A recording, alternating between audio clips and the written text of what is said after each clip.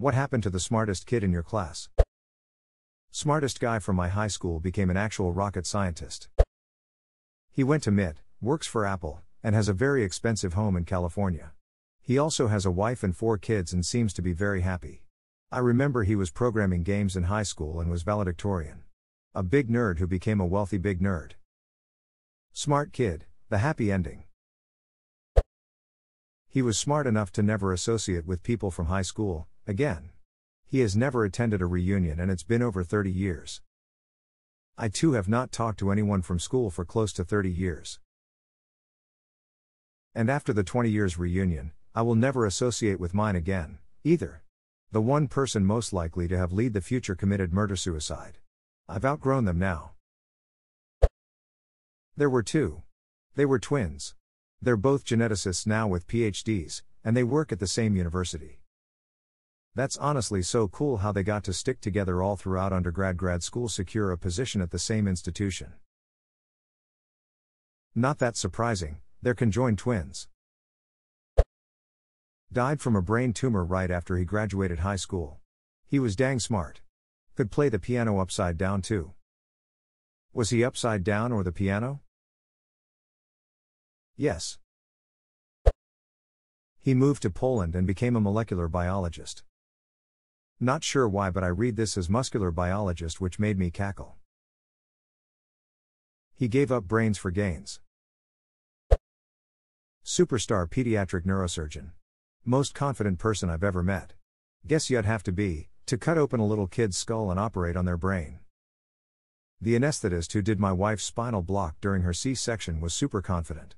He asked me if I wanted to watch him put the needle in her spine, and while he was preparing I said it's a bit nerve-wracking knowing a needle is about to go into her spine.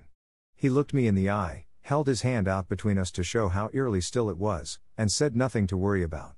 Any other context I'd think him arrogant as duck, but right there I was happy to have a confident bloke doing the job. She worked at Johns Hopkins doing research with psilocybin. I too know a few people who got really into studying psilocybin after high school. I majored in applied recreational neuropharmacology myself. Dropped out of college to marry and support the much younger woman he got pregnant. Now, 30 years later, owns a board game store with a large back room for mini painting and games and plays dad to half the neurodivergent kids in town. Still married to the same woman too. It's not a high-flying life, but he makes a difference to so many people. Edit, wow, this blew up. To make y'all feel better, he was 23 I think and she was 18, a big age gap when you're young. It was also in the Netherlands, where at least at the time, I've been gone a while, we didn't really care so much as long as it wasn't a 10-year difference or one of them was under 15. Teenagers have sex drives, it happens. This is the most wholesome thing on here. Guy had 3 scholarship offers, lasted 1 year in uni before jumping off a building. Feel sorry for him and his family. The smartest one I knew ended up drowning, tragically, right after we graduated. I wish I could have seen him make an impact on the world. I knew a guy like that too. His twin brother has been devastated since. So sad. That's weird. Some years ago we had 2 twin teens get in a terrible car accident speeding and the one died. The other was a mess and then faced charges. It was just awful and I wonder how Hess doing now. My best friend, at the time, we drifted apart and speak only rarely now. He got a PhD. At Harvard, studied science in Antarctica, and now teaches at an Ivy League university. University of Antarctica. Said Ivy League, not Icy League. Their hockey team insane. The smartest kid in my school was really popular, and was one of my closest friends. But when he graduated he left everyone and everything behind including his family. He even changed his name. I found out this little bit of information because a friend went to an academic conference and showed me a group photo and he was in it. I exclaimed, "That's my friend Pascal." He kept his first name but his last name was an anagram of his original name. He's in jail for murder. Came as a surprise. I'm gonna need you to elaborate on that. He was a really nice friendly guy. Didn't expect him to ever be violent. Then one day I read he shot his business partner execution style.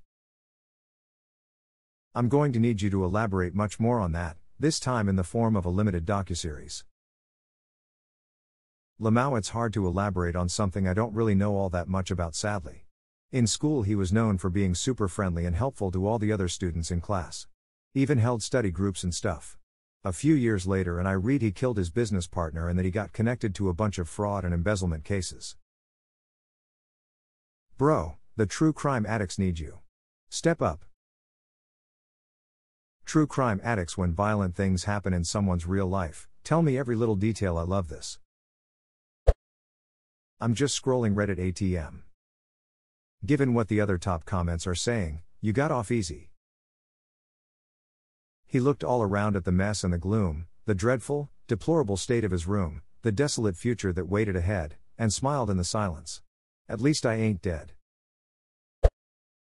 There are two. I remember one of them crying when they got an A on a test in like 7th grade. One of them, the one who cried, is an executive in a Fortune 500 company. Nothing special but making a lot of money. The other one is a brain surgeon. Sounds like my cousin. She had a complete breakdown from getting an A on a test. But her father was also super physically abusive if she got anything less than 100%. Even as a young child, coloring outside the lines was not allowed. She's now a teacher with an Instagram perfect life. It's far from perfect. I didn't realize that was a thing until in 7th grade when my buddy got a B+. He started hyperventilating and crying because my dad is going to beat my ass, as he said. Came to school with black eyes. CPS was involved by the end of the day as everyone remembered him freaking out. Disappeared into a shadowy government job. Poof, gone. Edit. Wow, this exploded, almost like the US government headhunts like any other business, I guess. Same here. He joined the Navy. Then nothing for years. Then he posted a pic of him on the deck of a ship in what looked like an astronaut-level diving rig, then nothing. I'm so intrigued. Next smartest did Marsoc. I had such a big crush on her and told her. We dated, she moved across country to study and is now a doctor. So proud of her even though our lives changed paths. Funny enough, the same thing happened to me. Except after I confessed my feelings, she never talked to me again. Damn, this thread is ducking depressing. It seems to be a game of professor or suicide. As a gifted student that failed suicide repeatedly before becoming an educator, I resent this. He spent years researching how to cloak himself like the Predator from the 1987 film with Arnold Schwarzenegger. He got surprisingly far before he ended up getting a top-secret government job. Haven't heard from him since. Maybe Hess a secret agent, maybe he actually became the Predator? No one knows. He actually perfected the cloaking tech and now lives with you without you knowing. After never having even smoked a cigarette or drank alcohol in high school, straight as all the way through, he got a full ride to a really good university. As a freshman he dropped acid, walked out in front of a car and was killed. Sort of reminds me of a college friend. He was straight edge, no drugs, alcohol, I think he even stayed away from caffeine. Said addiction ran in his family so it made sense. Decided though that immediately after graduation he wanted a huge party and had his first alcohol. Got insanely trashed but survived for about 20 years. He died of liver failure due to severe alcoholism at the age of 41. I hate that I remember where he was where it started, but what did we know? She got a PhD as neuroscience from Stanford and I think she's a professor or associate professor somewhere now. She was possibly the sweetest girl I'd ever met. I was an intelligent underachiever, and ended up in a few app courses with her because our teachers saw my test scores and refused to continue to let me do dipshit things with my dipshit friends. She was always super proud of me when I actually showed up and put some effort in and, lo and behold, got excellent marks. Honestly, she really turned around the last 2 years of HS for me. Also, she's wicked hot now.